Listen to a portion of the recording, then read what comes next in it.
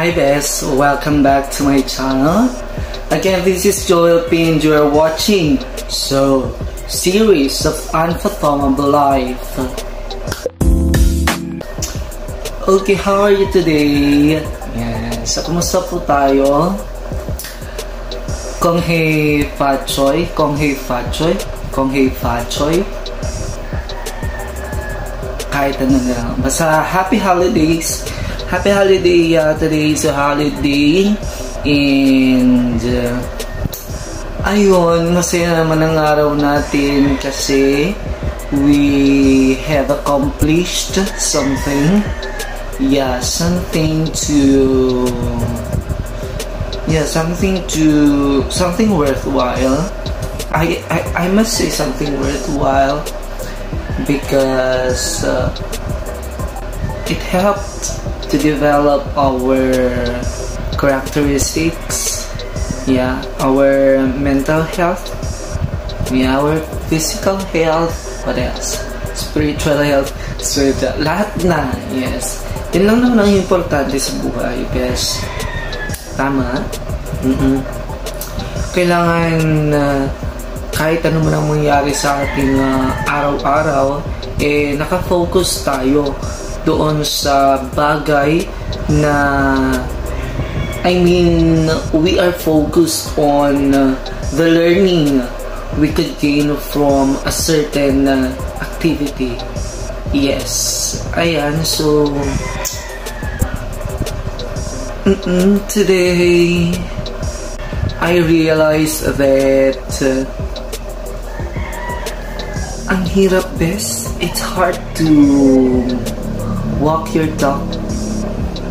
Ang hirap parang maging influencer, best. Influencer talaga. No, I mean, really. You know, here, I just wanna talk to you.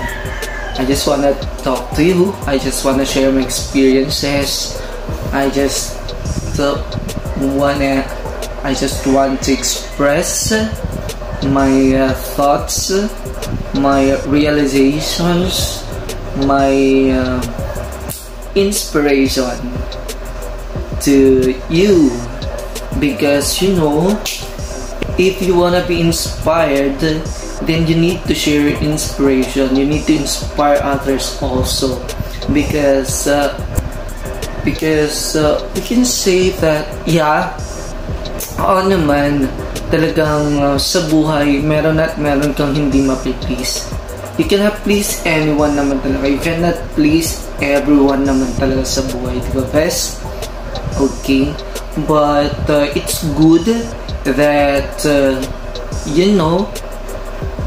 we are trying to at least show our goodness to everyone, to everybody, diba? I realized this day that it's really hard to walk our talk kasi kapag nagbitaw ka ng isang salita na, diba?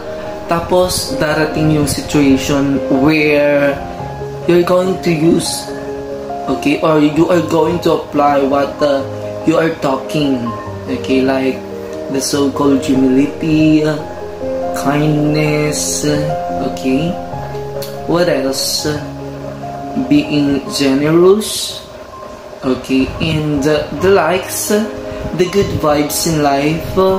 Well, that's how life works, I think. Yeah, and that's how God tests us, okay? Diba? Parang sinasabi niya, okay, so you are talking about this, you are believing about this, okay, I will give you a certain situation, gawin mo, and then parang in the middle of this thing, maiipit ka kasi for example, alam mo yun, yung sasabihin mong generous ka and then bigla-bigla merong lalapit sa'yo, tapos kakausapin ka ganito, hihiram, diba? Pero at that point, walang-wala ka.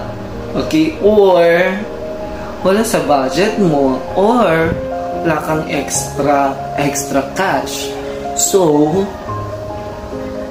what would be your manner or your approach in that certain situation? Diba? Yung mga ganung bagay, bes. But then at the end of the day, diba, how we talk to others, how we speak, or how we converse with that person matters a lot. Yun lang naman ang pinaka-importante.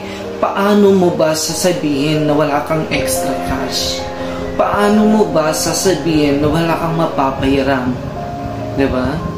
Then be generous of the advice.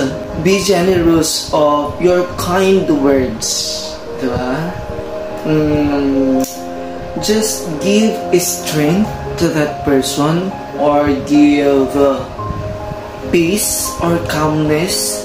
Kasi diba usually kapag gano'n naman, baka we are lacking of peace, or hindi tayo nakakalma, diba?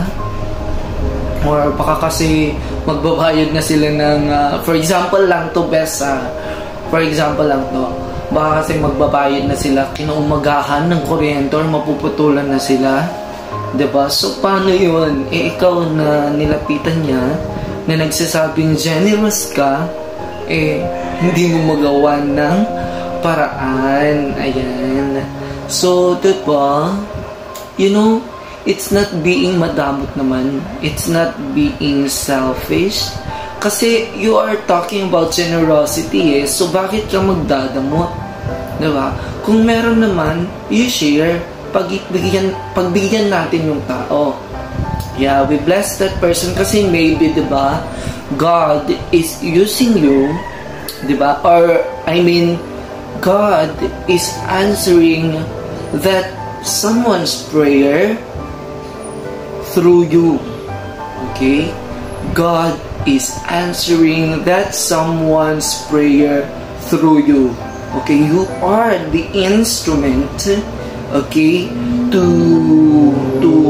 sate or to comfort, okay, that someone, okay, to give comfort, okay, to help, okay. So just be the light. Kung wala ka, then wag mo na nang sabihin, ay nako, wala, ngayon ka lang kasi lumapit, kauubos lang, wala na akong extra cash. Wag naman ganun, bes, diba? Wala ka nang may papahiram, then be generous na lang sa kung paano mo siya i-advise, kung paano mo siya bigyan ng peace, okay, ng comfort. Okay, sabihin mo, ganito kasi wala na akong naka-budget na, oo, kailangan din namin siya, kaya hindi ko pwedeng galawin kung ano yung naka-allocate na sa isang bagay. Okay? I-explain mong ganun. Okay? Or, kung kilala mo naman yung taong yan, you advise him or her na lang na, next time, ganito kasi ang gawin mo sa sahod mo. You need to allocate this this part of money of yours, para sa ganun, in times of emergency, may pinanghugutan ka. Para naman ganun, bigyan mo na lang siya ng information, because that information will help enough, okay? At least lumapit siya sa'yo, pero magpasalamat ka kasi lumapit siya sa'yo, meaning he or she trusts you, okay?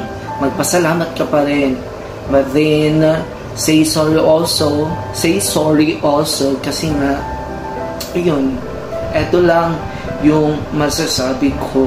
Or, diba, you know, life is sometimes hard, really, especially kung may mga ganitong situations. You need to walk your talk. Okay? In different aspects, you need to walk your talk. Pero, inhale, exhale. Wala eh. Kung kaya natin, that's the bottom line. Okay? Just always remember best. Okay? Be a blessing to others. If you can, then share it. If you can't, then be good.